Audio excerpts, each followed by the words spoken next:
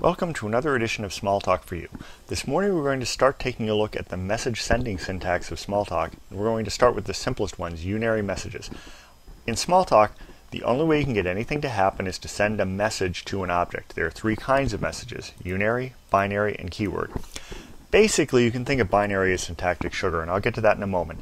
Unary messages are just a message that takes no arguments and are sent to an object. So here I have the object 1, I'm sending it the message class. So if I do this and print the result, I should get the class that 1 belongs to, which is small integer. False not should give me what I expect, true. So I'm sending a message called not to the class, to the object false. Time now, notice the capital T, that tells me this is a class and I'm sending the now message to it. So I can do this. And this tells me something interesting. Classes in Smalltalk are full-blown objects.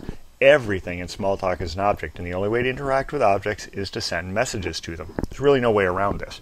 So these are all examples, including this tutorial example, prof_staff next. So that's just sending a unary message to the object prof_staff. Now, binary messages. These are what can be called syntactic sugar. Basically, everything that is an arithmetic style operator in most languages is a message send in Smalltalk sent to objects with this kind of special syntax with exactly one argument to make it look more normal. I guess the designers of Smalltalk decided the keyword messages would look a little funky if attached to things most people think of as operators. So you can send things like 3 times 2 and you'll get exactly the answer you expect. 6. Date today, unary, plus 3 weeks. This gets you into a little bit of precedence. Notice the way this is going to work. Date today plus 3 weeks. If I do this and do a print it, I should get 3 weeks from today.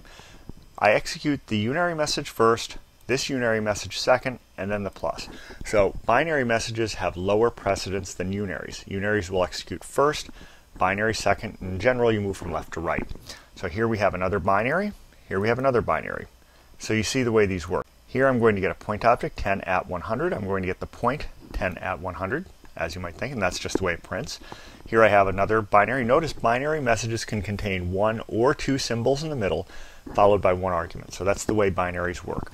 And again, comma is a binary. It's just for concatenating strings. So these are all examples of binary messages.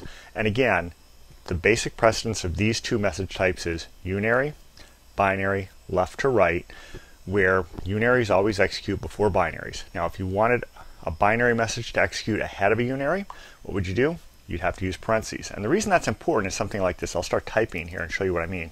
4 plus 3 times 2.